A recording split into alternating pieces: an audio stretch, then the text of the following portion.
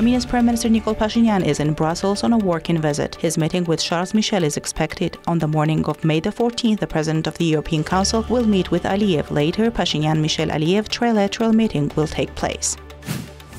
Armenia's Foreign Minister discusses regional security issues with Derek Hogan.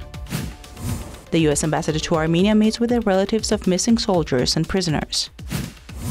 The European Union mission couldn't contribute to the settlement of the relations in the South Caucasus, Zakharova.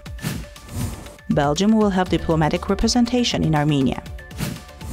It is a day of silence in Turkey. Kılıçdaroğlu calls on the voters to make the right choice. Erdogan warns that he will not allow the opposition to attack Russia, Putin, and ignore Azerbaijan.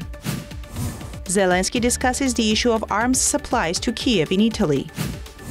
The G7 will fight Russia's attempts to evade sanctions. Rocket fire continues between Israel and Gaza.